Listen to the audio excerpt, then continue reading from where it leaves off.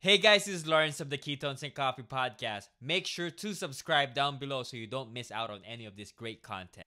Our next guest is a registered dietitian and a primal health coach. She is a cancer survivor since 2018, which started her exploration to do her own research and discovered the science of cancer metabolism, which also has led her to develop and use a protocol of ketogenic diet with targeted therapeutic fasting to significantly impact her response to chemotherapy. She is now helping others see cancer differently, which can be an experience that will give you strength, wisdom, and more love for your body and life than ever before. She also has written a book titled Hacking Chemo, Using Ketogenic Diet, Therapeutic Fasting, and a Kick-Ass Attitude to Power Through Cancer Treatment. Can't wait to dig in to that. But first, this episode is brought to you by Basic Keto Box. Basic Keto Box is a premium subscription box for keto dieters. It includes a wide variety of healthy keto options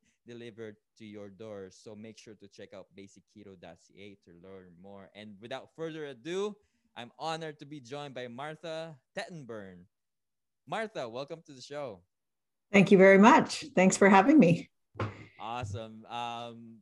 Man, your book Hacking Chemo is such an amazing read. I just love books that are in depth in stories, in our experiences, and which is why we're here, right? Because of that love of sharing stories, and it brings us all together here. And guys, for guys that's listening in this episode, my goal is for people to find the story, find Martha's story, because hope is something that can get lost in an unexpected event, right? And we find comfort in stories that talks strength. And I can assure you, Martha's story talks strength and when we're most vulnerable, guys. So I'm here talking to like-minded individuals like Martha, and to share all of our stories. You guys need to find this book on Amazon. I will link everything down below in the description. This book is actually also a self-help book and a recipe book following Martha's story. So I'll get into Martha's story in a second. Just to preface your story, Martha, here with our listeners, in 2018, you were diagnosed with stage 1 ovarian cancer. And I think your natural inclination to alternative medicine, being a dietitian and a health coach, led you to this path of really testing theories and finding success within your own journey. And then you discovered that with fasting before treatments and being on strict ketosis during treatments aid much of the symptoms of chemo, and also, correct me if I'm wrong, also the effectiveness of chemo in general. But before we get into that, because I'd love to focus on the tools you've used to get through chemo to power through cancer, which is, I think, is super important because fear itself actually does a lot of damage too, right? I am so grateful for you for coming on to share this story. So can you tell us about your background and what you were doing leading up to your discovery that you have cancer? Sure. So your readers can't see me, but I am significantly older. I was 58 in 2018 when I was diagnosed. I've always been really healthy. I've been a dietitian for over 30 years. And in the last 10, 12 years prior to diagnosis, I had sort of discovered the field of low carb. And after using it personally and doing a lot of research as to why it was so much more powerful than the stuff I had been trained to do, that I decided to put some extra effort in. I got the Primal Health Coach certification so that I had a more in-depth knowledge of the low carb. And I was really felt like I was living my best life. It was the middle of summer and a girlfriend sent me a text message and said, "So what are you up to on your plank?" Because she was working out and she had been encouraging me to work out. And I hadn't done a plank in probably 6 weeks. I had been kind of lazy, getting lazy. I had started running again, which is really my first love, is just sort of long, slow running. I've done a lot of half marathons over the last 20 years. So I just got over some injuries and was starting to run again. And I laid down on the floor to do a plank and discovered that there was a bulge in my lower belly that had never been there before. And I'm not someone to kind of pretend it didn't happen. So I literally sat up and called the doctor. and it was about 5 days later that I got an ultrasound, and they said it was a very large ovarian cyst. It was about 16 centimeters across when they found it. So that's about 6 inches for the American listeners. And it continued to grow over the next couple of months until I had surgery to have it removed. But nobody thought it was cancer. There was no real indication that it was cancer. There is a blood marker that can be done for ovarian cancer, and mine was just barely above the normal range. And it's not considered a really great test. So nobody thought it was cancer. So we did laparoscopic surgery, which means they went in through a tiny little incision and they ruptured this big balloon that in the end held 1.5 liters of fluid. So that's about the size of a bag of milk if you're in Canada. And they took it out. And then 6 days later, they called me and said, oh, by the way, well, first of all, they said, the surgeon wants to see you. Come tomorrow morning, bring your husband. And I knew immediately that that was not good. So yeah, I found out that I had stage 1C high grade serous ovarian cancer. So not the good kind of cancer in terms of types of ovarian cancer, but on the other hand, they caught it very early.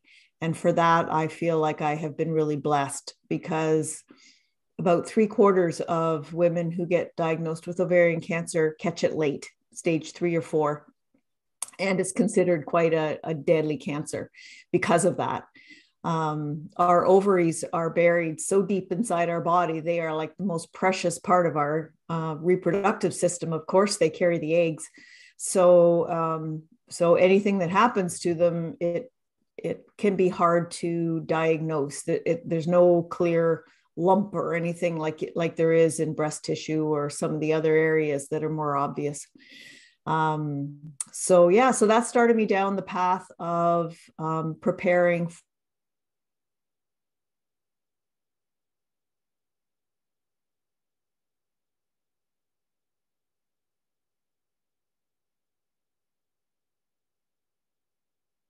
that, kind of take that laying down, because I was already quite a renegade. And sorry to cut you off. I'm losing our connection. Hang on.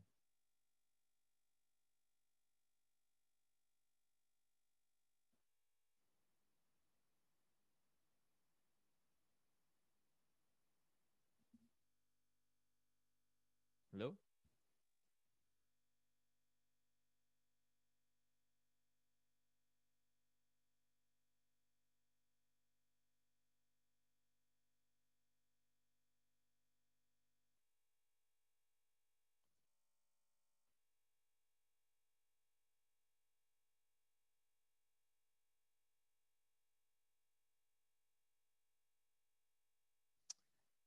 Hi. Sorry, I lost you.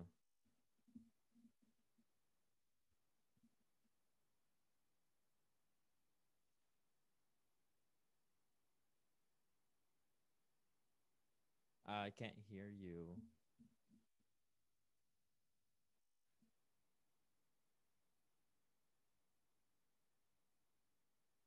webcam there. Okay, here we go.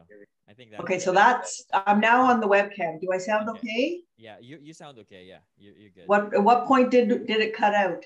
At the point of when you were saying you were preparing after the diagnosis, that's when I lost you. Okay. Okay. Okay. Yeah. So after your diagnosis, what were you feeling at the time? What was your mindset going into that visit? Because you said you knew that it can't be Good. I knew it wasn't. I mean, when you work in healthcare, you get this stuff, right? I mean, I knew it wasn't going to be good news, and I was pretty sure what it was going to be. Um, I was. It was really interesting, actually, because a lot of my identity was wrapped up in being healthy, in being a dietitian and being a health coach. I had a private practice doing low carb nutrition for awesome aging, chronic disease prevention, that kind of stuff. And so to get hit with a chronic disease myself felt like a bit of a slap in the identity. And so it really kind of rocked my world in terms of my own sense well, I felt pretty darn invincible, really. And I look back on it now and realize I was pretty darn smug, actually, about my health. And so I felt very vulnerable. And that was, I don't know, that was scary. The other thing that was really scary for me was that I was being recommended chemotherapy, and chemotherapy just scared the pants off me. It's poison. The side effects and stuff are just awful. And my body, because I've been so healthy all my life, my body was really drug naive. Very, very. I mean, I probably take a dozen Tylenol a year, So I take nothing, basically. Vitamin D in the winter. That's the sum total of my pill intake, basically. And so I was terrified of chemotherapy. And that was really what set me off to look for what I could do for myself. I knew I was going to take chemo. I'm not against Western medicine or, that there's important precedent for it in certain situations. But I wanted to see what I could do to make myself less vulnerable to the side effects and to be able to heal from this. So that's when I want to know, Martha, were you given options, or if what happens if you don't go through chemo? Do you know? Oh yeah, no, I was not forced into this by any means. I live about 3 hours from the nearest big cancer center, so we were referred to a large center. I met with a radiation or a gynecological oncologist. He was the surgeon and he ran the chemo and everything. He was a one-stop guy, which is great. And he explained to me that because the tumor was removed before I even knew it was a tumor, what we were chasing with chemotherapy was individual rogue cancer cells. So it's sort of like having he described it like having a bag of flour dropped on the kitchen floor, and the flour just kind of goes poof, and it's everywhere, and it's in every nook and cranny, and it's on every surface, and cleaning it up is just like hell on wheels. And so that's the kind of situation that I was potentially in because of having had the cyst ruptured inside my abdomen.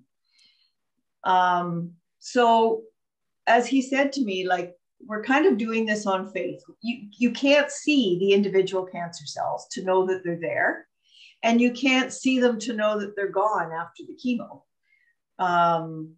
But the chance is there. It's considered a spill because it was ruptured. And the type of cancer that I had is the kind that likes to have cells kind of adhere to the walls of your internal organs, your pelvic organs, your abdominal wall, the omentum, which is that fatty pad in your abdomen that kind of protects your internal organs. And then it seeds new tumors in those places. And so basically, I was given the option of chemo. I was strongly encouraged to take it. And, but no, nobody ever forced me because, like I said, the tumor was gone before I realized I had a diagnosis. And you touched upon the fear you had about chemo, because many people opt out of chemo for many different reasons. And I don't know if we can generalize cancer because of many different factors, type of cancer, placement, its aggressive nature. But there can be a generalized idea of people about it. You get sicker. There's no guarantees. You enter the worst days of your life since your quality of life is affected. And there's so much fear about it, and that becomes a survival factor in itself. And I love that you're here. You've talked about going through surgery to shortly after you started chemotherapy, and you went through it for 6 rounds, right? 6 rounds. 6 rounds, yep. And I had 2 drugs. One was put in through an IV, and the other one was put in as a direct wash of my pelvic and abdominal cavity. So I actually had a port that was put in underneath or on my rib cage. So not the usual port position that's up in your shoulder that goes into a vein. This one actually drained directly into my abdomen, and they poured the second drug in and let it sort of slosh around in there because of the kind of cancer cells that we were trying to eliminate. So it took I was usually in the chemo suite for at least 8 hours each time I did the cycle, and the cycle happened every 3 weeks. And let's talk about the research you've done after that. Did you dig into the research right after your visit? What happened next? So when I decided I was doing chemotherapy, I went home and I started doing a whole lot of looking on the internet, good old Dr. Google. And that's when I discovered that there is a whole field of science that has been just kind of rejuvenated in the last 20 or 25 years, looking at the metabolism of cancer and how it's different from our healthy metabolism, our normal cell metabolism. This stuff was known in the 1920s. Most of the background research was done in the 1920s. And in fact, one of the researchers won a Nobel Prize for delineating this altered metabolism of cancer.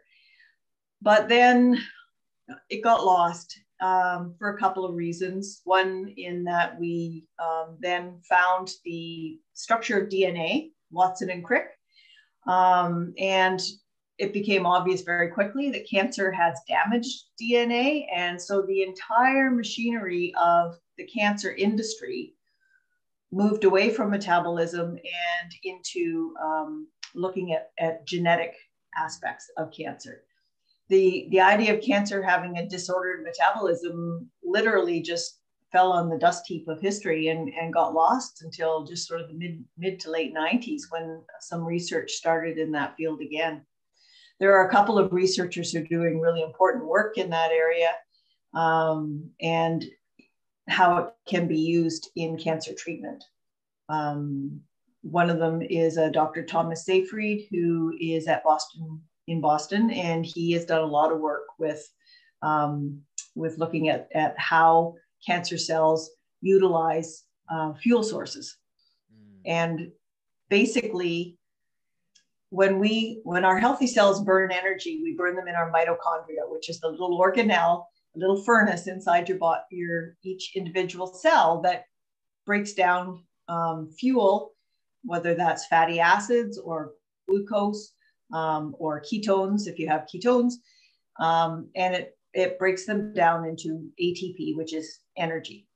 And in cancer cells, the mitochondria tends to be damaged and disorganized. And so cancer will preferentially use a much more ancient, much simpler process that is called fermentation, cytoplasmic fermentation. So it's a chemical reaction that actually takes place in the fluid of the cell. And it's very, very quick. It produces a lot less ATP. It's very inefficient in terms of how much energy you get out of each molecule, but it's very fast. We use it when we have a fight or flight response. So when you have when you're running from the saber-toothed tiger and you have that adrenaline response, your body fuels its muscles for running away with this cytoplasmic fermentation. Or if you're exercising so hard that you are producing the lactic acid burn in your muscles, that's also that process, because one of the one of the byproducts of that is lactic acid. So cancer cells have this disordered metabolism, and this process that happens in the cell can really only work well with glucose, which is sugar. So cancer cells require a lot of sugar to do their job. And of course, cancer cells cannot turn off their need for growth. They are always, that's one of the hallmarks of cancer. They have no off switch. They are always hungry. They are always looking for what they need to grow, because that's their thing. And so they always need they always need glucose, and they always need insulin, which is how glucose gets inside the cell. So when you look at metabolism, you're looking at fuel partitioning, where your body, how and where your body fuels itself. And when you're looking at fuel, you're looking at nutrition. So it just kind of, when I started looking into this, it came right back to where I totally geek out anyways, which is nutrition. And it turned out that, lo and behold, if you could change the level of insulin and the level of glucose in your body and keep it low, you could really stress these cancer cells. They can't get what they want, and that makes them stressed. Thomas Seyfried calls that the press. He has a press pulse theory, and the press is pressure. And so if you put this negative pressure on cancer cells, they're always stressed because they can't get what they absolutely need, which is that glucose, right? And then while they're stressed, you pulse them, you hit them with some sort of treatment, and they are more vulnerable to the treatment because of being under pressure. And the treatment could be chemotherapy, it could be radiation, it could be hyperbaric oxygen, high dose vitamin C. There's all kinds of, both traditional and alternative treatments that could be that pulse.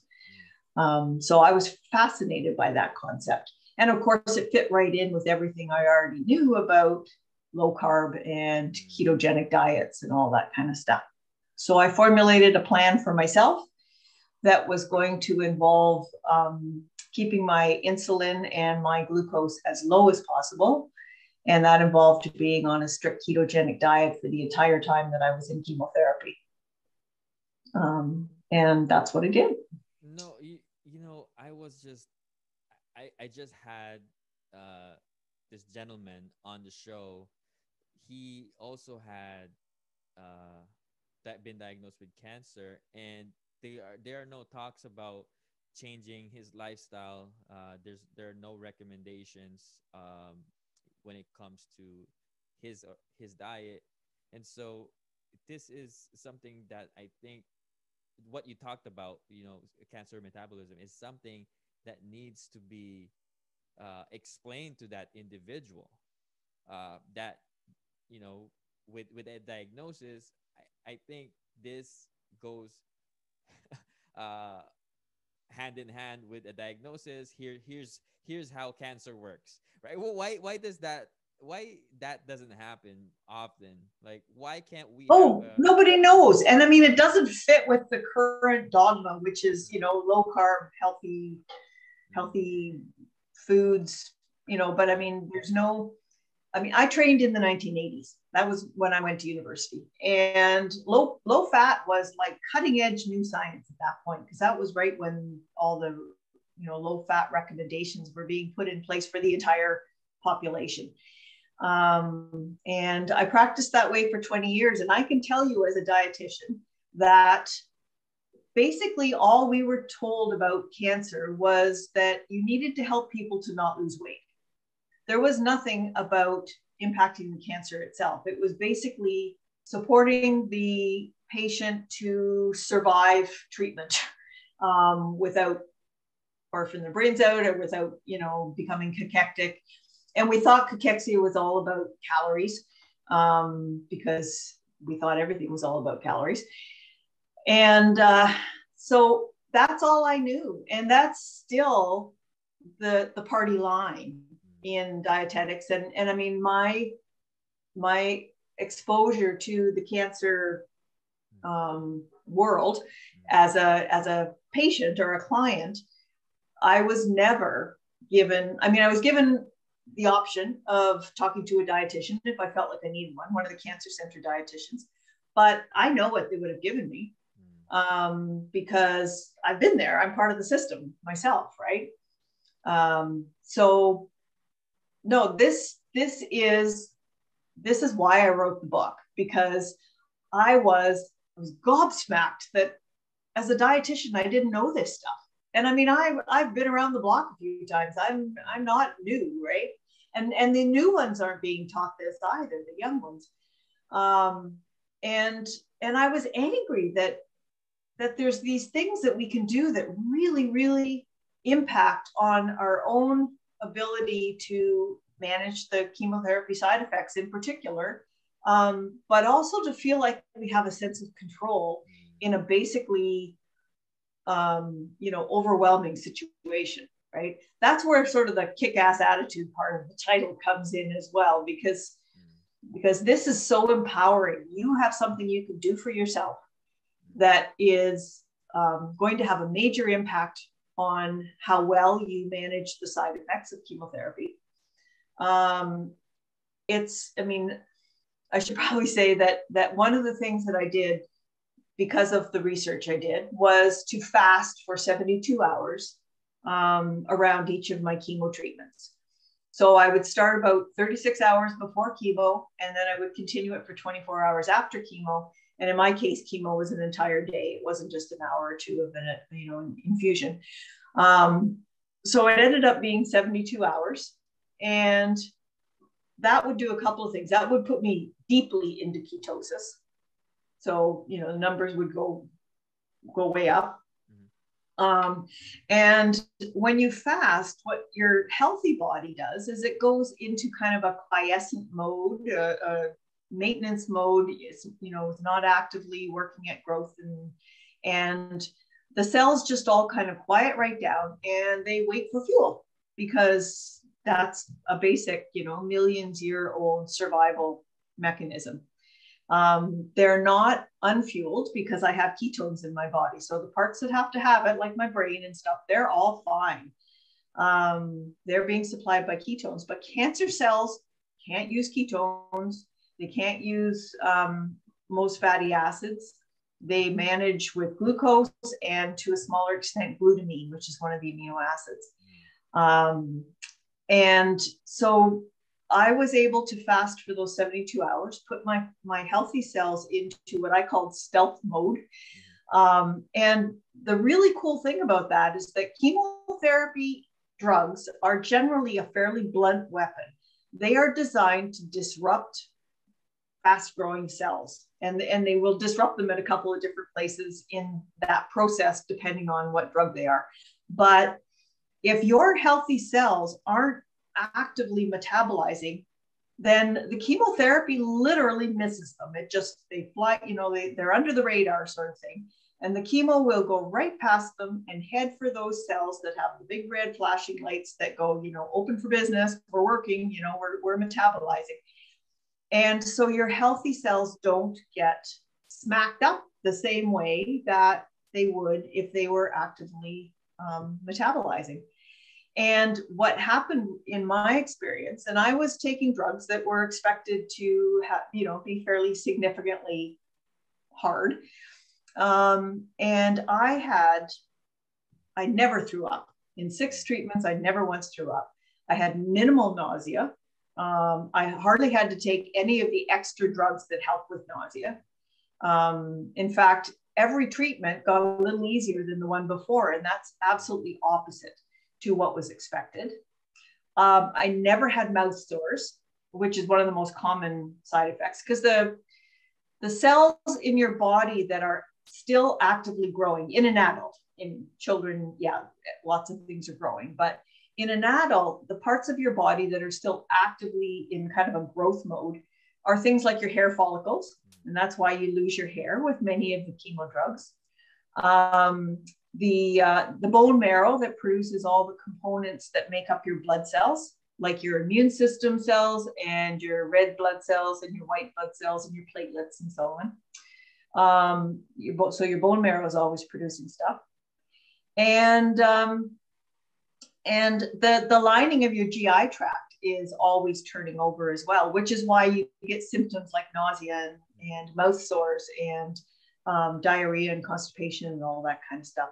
So, I mean, and neuropathy was another common side effect, which is nerve damage in your fingers and toes. I was terrified of that because it can take months to go away if you have it. And I never got any. So my experience was so dramatically different than what I was told to expect. Yeah. Absolutely. I want to ask you, at what point, because you have this confidence, getting into it, started fasting right off the bat, and started keto with your knowledge as a dietitian, as a primal health coach. At what point in your journey that you can say that, okay, I can beat this thing? At what point in your journey that you're so confident you could beat this thing? Because I know you've dealt into the science of it. You've read studies from people that are leading the science of this. At what point in your journey that you can say that you can beat this? When I finished the first treatment, because I had no idea what was happening. So, I mean, the first one is always really kind of scary and stressful because you're going into this big cancer center and, you get shifted through the system. You become a number, right? You get shifted through the system from pillar to post. And then I came home and I had about 4 days of feeling really low, low energy. I was never horizontal. I never had to spend time in bed or anything like that. I had a recliner chair in my living room. I've never owned a recliner before. I actually went out and bought a recliner. After my first surgery, I realized I was going to need one. And so I made this little kind of nest for myself in the living room. And I would spend my time there. And then every hour or two, I'd get up, I'd maybe empty the dishwasher, or I'd make some bacon and eggs. Sometimes that was all it was for supper, was bacon and eggs. But I made all the meals. I, maybe walk out to the end of the driveway and check the mail and, just little jobs. And then I'd climb back in my chair. So I was low energy for 4 or 5 days. And then after that, I could feel my energy coming back, and I had 2 weeks of pretty well normal. So I think by the time I finished that first cycle, I knew that I was onto something really massively effective. And I was just, at that point, I mean, you lose your hair before the second treatment. So the first treatment, you take it, and with 14 to 17 days later, your hair falls out. And so, by the time I go for my second treatment, I'm bald, and it's February, like Canadian February, like it was freaking cold. And I just wore a hat for 5 months, right? A toque. Anyways, I guess probably I would say to that question that by the end of the first cycle, I knew that this was going to work. And I was on top of it, and I felt so empowered by that. That's when I started blogging what I was doing. And then shortly after that, I had friends who kind of went, you write well, you should think about a book. And it's like, a book would get this out to more people.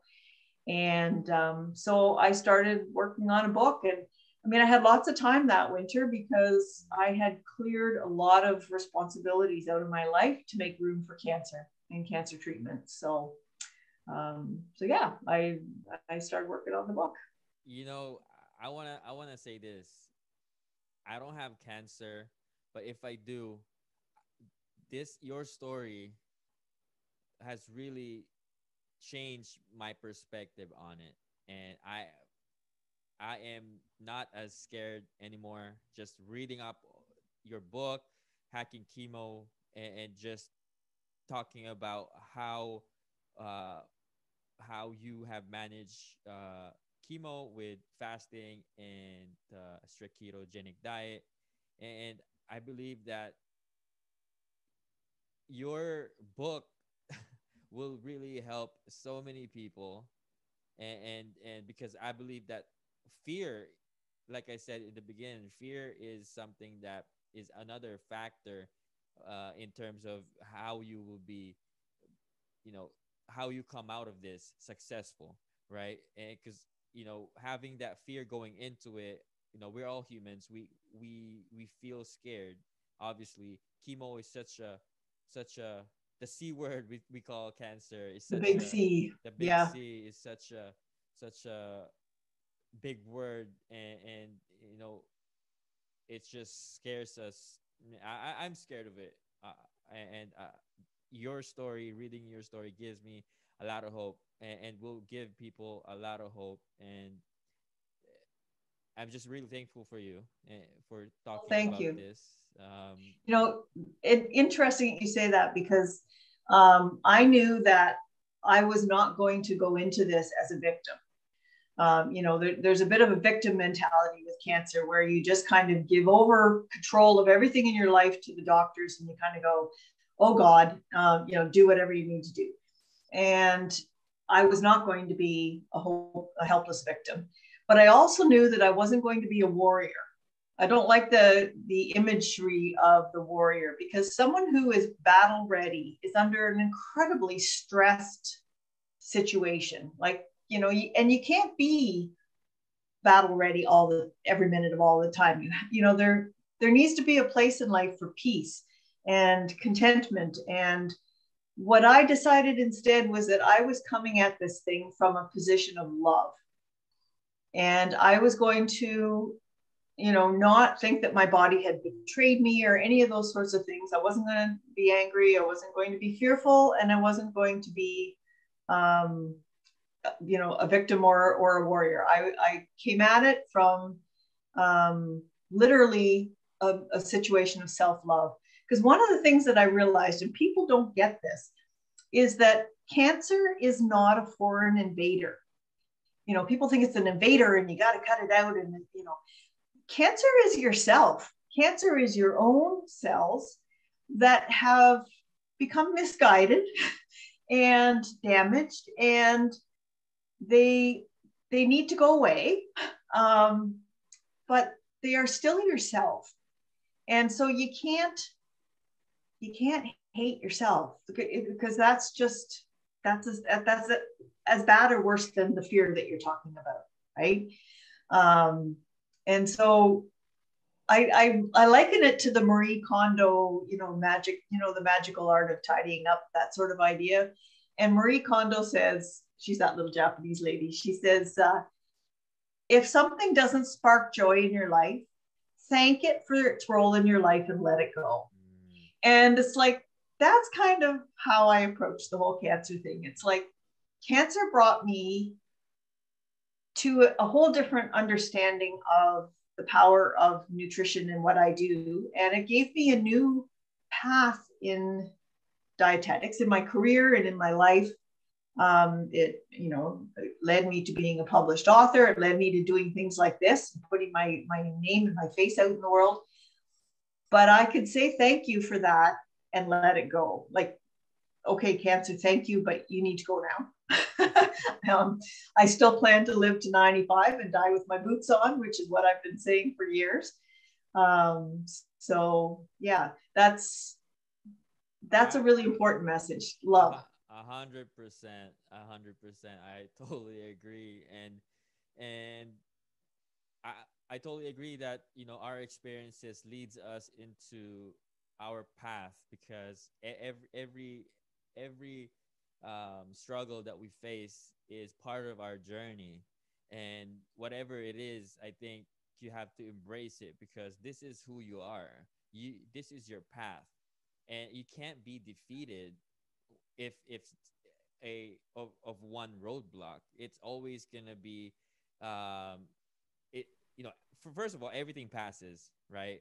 And second of all, every struggle, every obstacle that's in front of you, sometimes that comes with fear almost, but sometimes it's just all in our head, and there are things that you can control, like what you said in the beginning. You controlled what you can control. You did your own research. You didn't become a victim. You did your own research. You decided that this is your fight, and whatever you can do, whatever you can control, you will control. You control your diet. You controlled fasting before chemo. Mhm. You controlled all of that, and now you're here in a much better place, talking to people, helping people that needs to hear your story, really. And you talk about your experience becoming your own mission, and this is so amazing, Martha. I want to talk to you about um, coaching as well, and I know it's so difficult to transition from lifestyle to lifestyle. It's not that easy, obviously. We talk about cancer metabolism, which leads us to connecting sugar and cancer. How do we um, help people transition into a new lifestyle, now understanding that I have cancer? How do I where do I start? What's the my mindset getting into this new lifestyle? Well, I think you can start long before you get a cancer diagnosis for sure.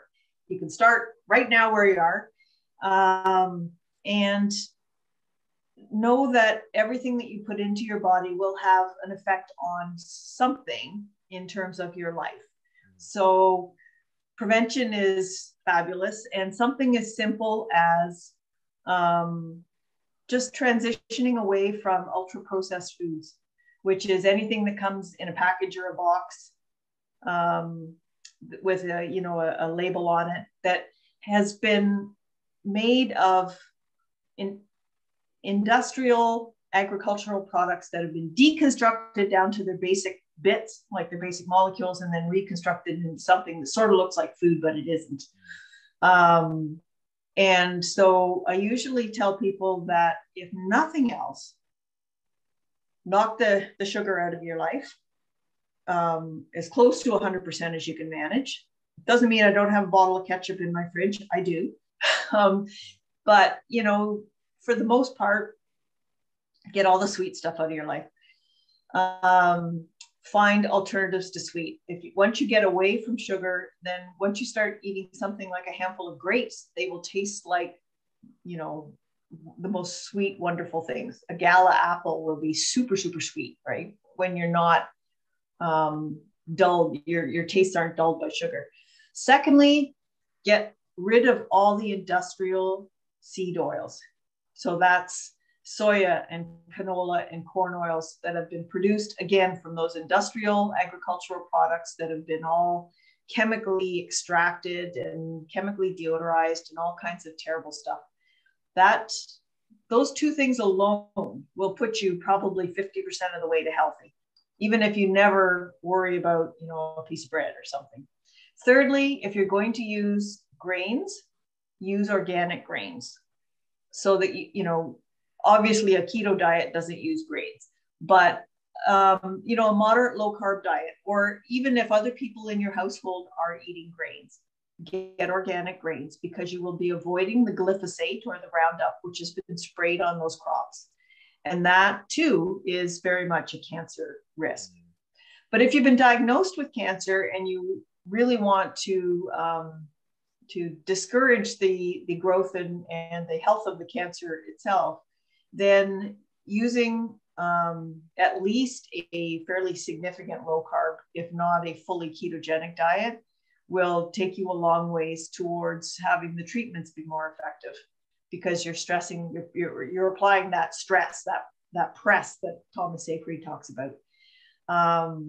And I was well fat adapted before all this started, so it didn't take much for me to move into a hardcore keto diet for the 5 months that I was in chemotherapy. That's not where I live all the time. I live a moderate low carb diet with the occasional foray into something that's a treat. But, because life happens, and I enjoy every bit of it. And when I travel, I eat anything, because I believe that food is part of the experience of another culture. But most of the time my food is whole food and it's locally produced as much as I can. I'm lucky to live in a rural area where I know the farmers and I can buy meat off somebody's front porch. So those things are really important. But if somebody is looking for actual coaching, I have set up a coaching practice called the Cancer Doula. So because of my license, I can't practice as a dietitian outside of the province of Ontario and a couple of other Canadian provinces that have arrangements. But I can operate as a health coach. And so the Cancer Doula program is just me helping people to understand the things that they can do to help themselves through the cancer process. A doula is a person who helps somebody go through a medical process, as opposed to being someone who applies the process. So in terms of birth, the midwife births the baby, the doula is there to support the mother.